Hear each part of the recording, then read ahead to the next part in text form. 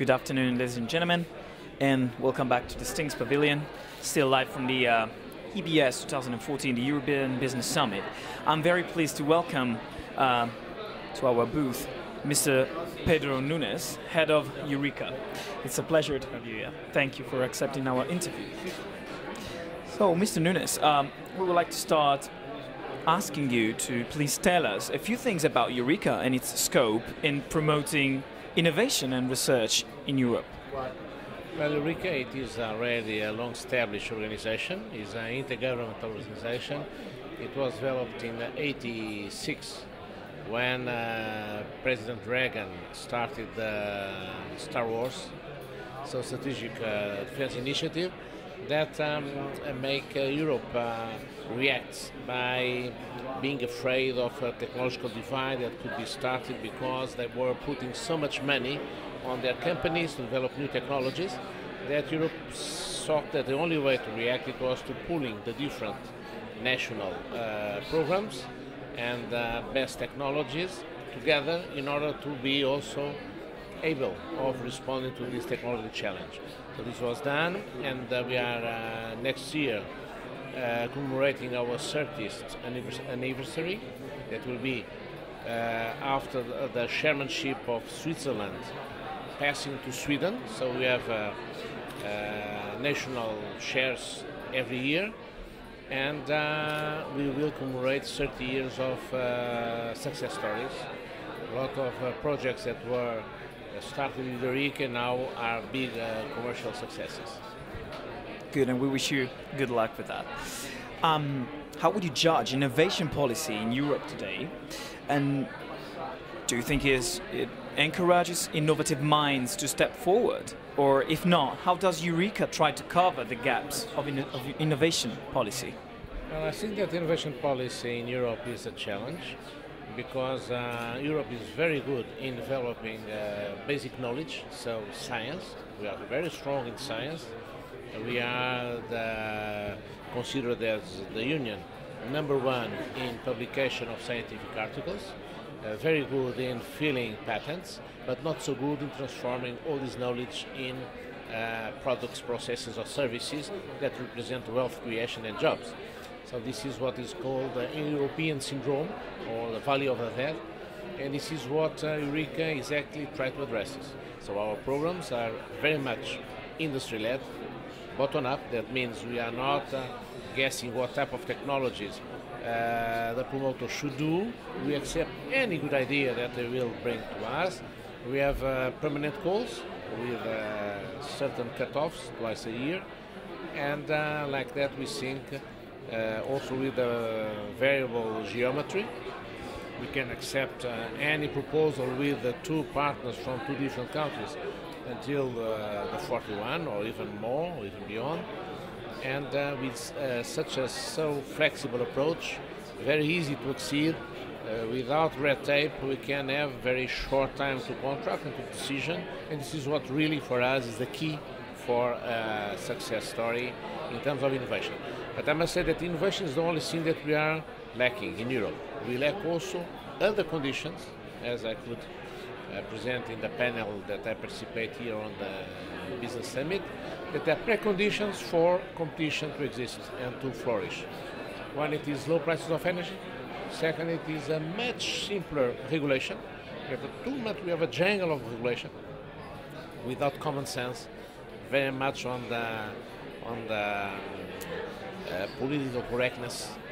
And also we need to have a much more business-friendly environment culture from the side of the administration. So knowing that the companies that produce jobs, produce wealth, that will after pay the cost of necessary administration. Thank you for this insightful answer. Another thing which is very important for us and we are really keen to know more about is what follows. Last year's creation of a unitary European patent system is already an accomplishment when it comes to innovation in Europe, because there are very intensive concerns about patent system in Europe. However, do you believe this is enough, what was already done? And how does EUREKA try to facilitate access to funding for European innovators? Well, what we do it is, first of all, to have very smooth, good relations with the other entities that are also ensuring funding on different phases of the innovation chain. Innovation chain starts in blue sky research, in fundamental research, in development, and all of that is very well done through either the Horizon 2020, so the former framework program for research, or from the different research programs at national level. So we have very good relations with them, so trying to pick and to attract the best ideas and the best consortia, the best companies, the best universities, in order to support if they want to have the jump for the market. So if they will have startups or spin-offs or new companies, that will try to apply this research to the marketplace.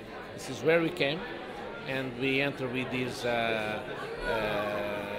large number of tools like the Eurostars program that we are doing with the European Commission for very innovative SMEs, or our classical EUREKA projects that are very much designed with the national innovation agencies that are in network, so with a very easy dialogue between themselves in order to sponsor a concrete project, and also with our clusters that are the association of big industry. So when we are speaking about clusters, we are speaking much more in big industry than in SMEs. So we have this full array of possibilities that will try to bring this knowledge to the marketplace for the creation of jobs and growth in Europe, but also looking for the market growth potential. This is why we are, from some years from now, we are trying to expanding our network to also have smart allies like South Korea, like Canada, like South Africa, and others that will really bring us an added value, either in market penetration or in technology or even in capital. You mentioned some far countries. You partially covered the following question some minutes ago, but I would like to ask you again on another side. If Europe is innovative enough compared to the rest of the world, like important markets like the US and China, this is especially the last name I mentioned. China is very, very important competitor in some way, but also an ally for the future, and we are really interested in China as Europeans think. So we would like to hear something from you on this side. Well, really what we are trying with EUREKA, it is to give the possibility of our members countries to resist by pooling their national efforts together, to have critical mass to compete with those major economic zones like United States or China or Japan, and now we have also other new countries appearing at this, I would say, new class of economy. So these are continent economies. So with a huge internal market, very often with also a very aggressive agenda for technology, and so in order to resist, we must be together, because any of our single member has the dimension or the power to compete with China or the United States, not even Germany. So this is why we think that with this aggregation of efforts, we will be able to compete very often, to collaborate, but on the same footing with these major new economic realities. By the way, China just overcame the United States in terms of economy dimension. We heard about that, and we realized by these figures that the world is changing very fast. And I would like to close this brief interview with a question, more personal. We would like to know, we would like to hear from an innovator like you are, Mr. Nunes, how you see Europe in 10 years, since the market is changing so fast. Yes, in terms of technological development, but also in terms of social and the people's development? Are you optimistic? Well, I think that anybody that will be responsible should have some level of concern, because Europe is, let's say, a old society. We are getting older. We are not having enough birth, so we are getting older as a society, with all the difficulties that this brings. This brings a difficulty not only in terms of renewing our human capital basis, that was our strength, our major strength up to now, but also put in question the sustainability of our social security that is the most generous worldwide. So this can create some stresses in terms of being able to compete, keeping the same level of quality of life with these new players. So I think that if our politicians will be wise enough and our populations will be enough aware, avoiding extremism and populism, they could devise the way to go. The way to go means allowing a certain level of immigration, because we need to replace our vanishing workforce, because we are becoming old, and that could be by accepting that we must receive some level of immigration that should be qualified, and also promote our own human capital even more, giving them probably a not so theoretical but much more applied education in order to be able to cope with the needs of the future.